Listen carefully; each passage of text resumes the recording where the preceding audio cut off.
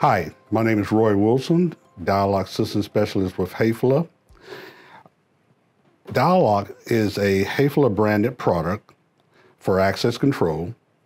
And what we're going to cover today is some of the new products that we actually have to show for Dialock. Dialock ranges from cabinetry, or furniture rather, all the way up to buildings, which we're talking about hospitals, we're talking about hotels from those areas. But we're going to focus primarily on furniture. And some of the new components that we actually have for Dialock is one item which is called an FT200. And this FT200, if any of you probably recall of the previous Dialock furniture terminal, it was FT120. But the FT200 now has more features, functionality. It actually is a new generation branded product. This component, out of the box, allows you to use two antennas. Our previous FT120 only allowed you to have one. The purpose of the two antennas is that if you wanted to actually feed antenna in separate locations for that customer to be able to use their key to actually still access a local area, you can do so. So you got two antennas. Now, this came about because of the customer's request. So that tells you that we're listening to our customers. Also, we can connect up to 4 locks, which we'll talk about later on. On our FT120, it was only 1 lock that you can connect. Now, when I say connect 1 lock or 4 locks, that's out of the box. But you can actually connect up to 128 locks to be fired off one controller unit. Also, on this device, we can connect an external LED light and also an external buzzer. So if you actually wanted the sound to be sent out to another location, you can do that. On the back of the unit is where your power connects. And also the port that you see here actually allows for you to be able to use external alarm devices that can be connected up to this FT200. Now this unit is also Bluetooth capable, and that's what we're going to be talking about in another session as it relates to our app, which is our hotel management app to be able to control this unit by your mobile phone.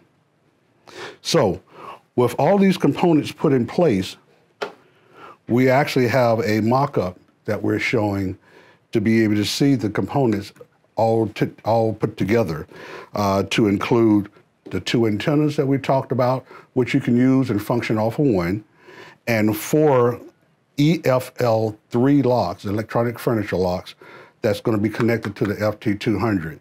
Now, as I mentioned earlier, you could connect up to 4 out of the box.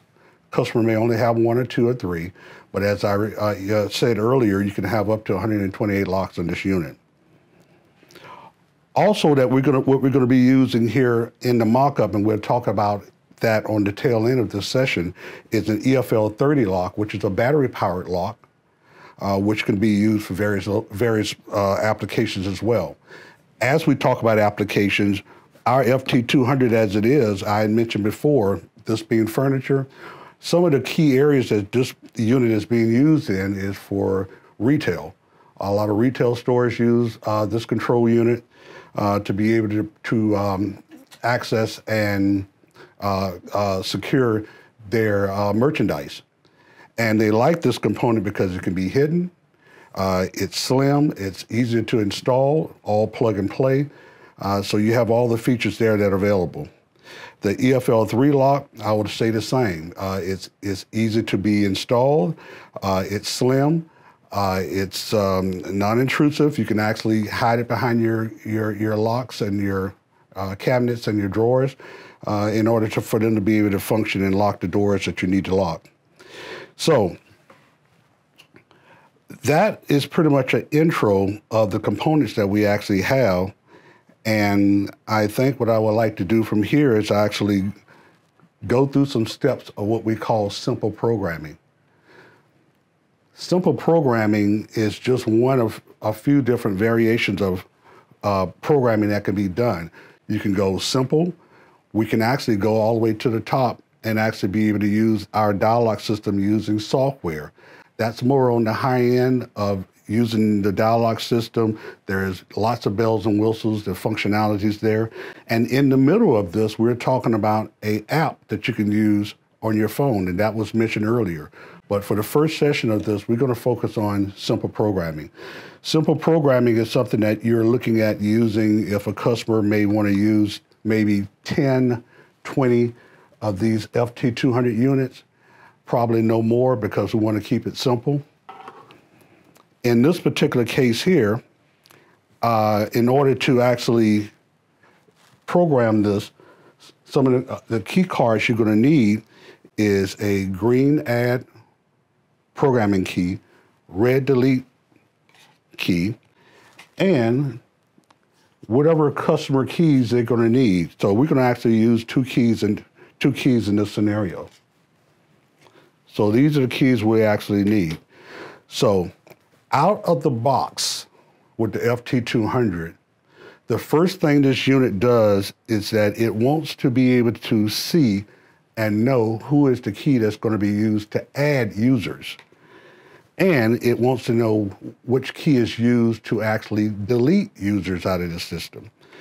Now, to fire this up, I'm going to actually disconnect my power and reconnect, simulating out of the box.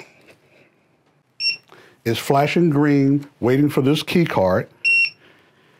It's flashing red, waiting for this key card.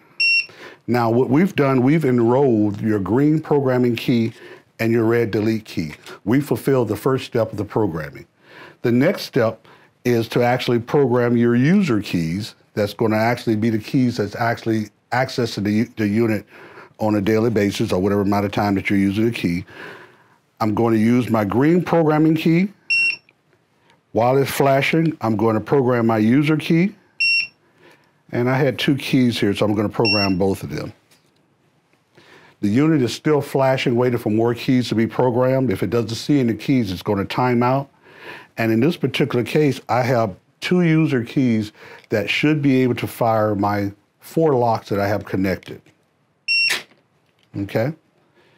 So we're able to program our locks. And I can use either antenna. Okay. That concludes what's needed for simple programming, and you will find additional features in another video.